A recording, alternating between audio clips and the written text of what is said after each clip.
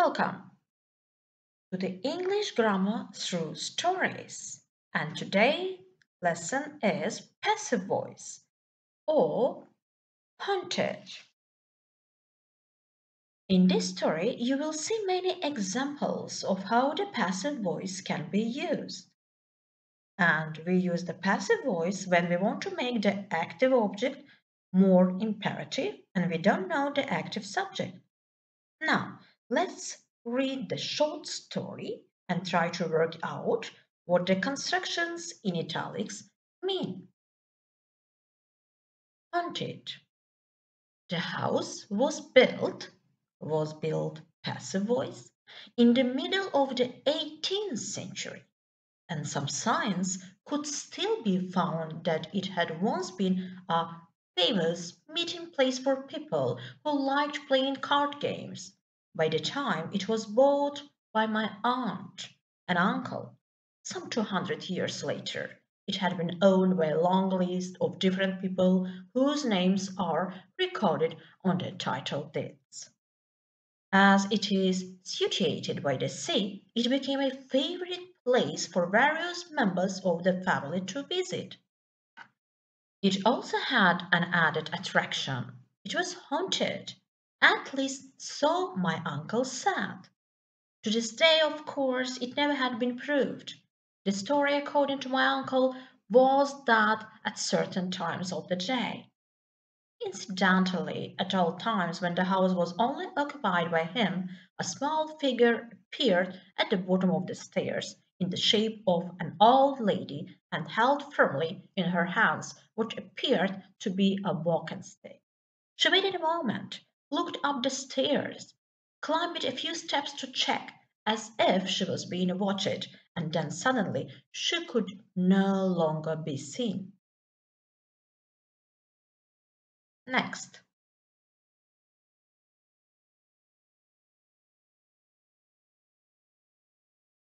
At this stage in the story, it must be pointed out that my uncle was a man blessed with a vivid imagination. Once he even convinced his wife shortly after they got married that he was hypnotized when they visited the theater. This turned out to be his excuse for falling asleep because he was bored. She could not be persuaded, but he was quite definite about the little old lady. You just wait, he used to say, till you see her. Then you will be convinced. The trouble with the younger generation is that they refuse to believe anything unless it is presented to them on a plate. He claimed that he was endowed with a special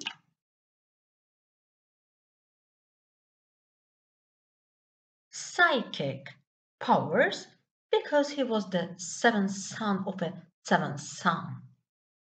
That was a fact that couldn't be disputed. Personally, I didn't believe a word about these so-called ghosts.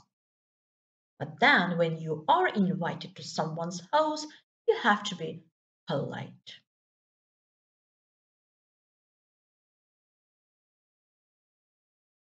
I had just finished at university and had a couple of weeks holiday before I started my first full-time job when I was invited by my aunt and uncle to stay for a few days at the famous haunted house. You are given freedom of the house while you are here, my uncle had said, and you can carry out any investigations you like concerning our house ghost. That was how the old lady was referred to, because I want you, of all people, to be convinced of the authenticity of this apparition. Somehow, I was a highly respected member of the family, and my uncle firmly believed that my word was accepted.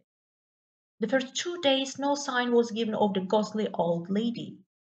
On the third day, my aunt and my uncle asked me if I wanted to come on a lengthy shopping expedition because their supplies now had been exhausted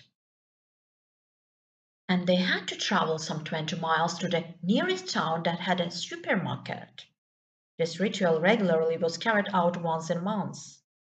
I declined the offer as I had decided it was time for me to go for a swim in the sea.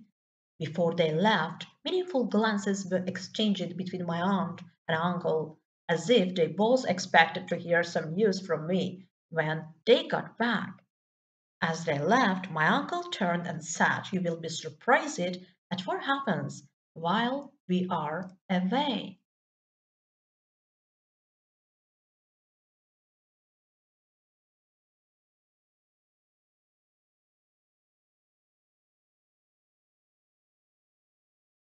I went for my swim, but the sea was very rough, and I constantly was pushed onto the beach by the waves. I gave up in the end and made my way back to the house, got washed and dressed, had a bite to eat, and sat on the most comfortable chair to watch television.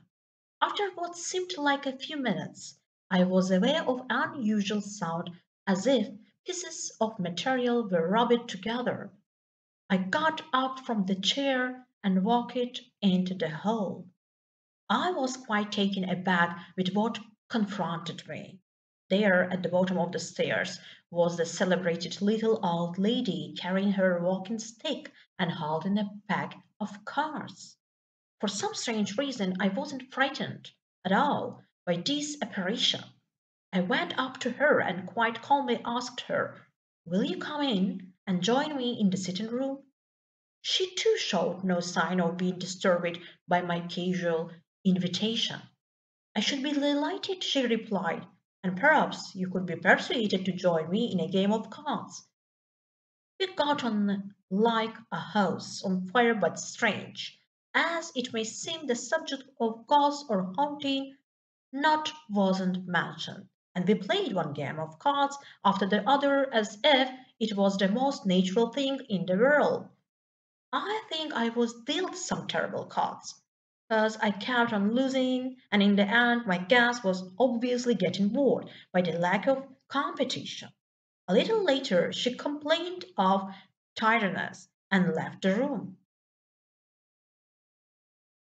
When they returned, I told my uncle that the little old lady had made an appearance, but I didn't go into the card games and our little chat. He was overwhelmed by the news. It changed his life. Till his dying day, he regaled all visitors with the story of the ghostly lady and then added with a broad grin, "It's not just me, you know. The story was verified by my nephew." Well, I did spend a lovely holiday there. They were both very kind to me, and no harm was done. You see, it depended on the way made an appearance is interpreted. After my vigorous swim, I'd sat down in front of the television and fallen asleep, and well, I have to confess, I simply dreamed the whole thing.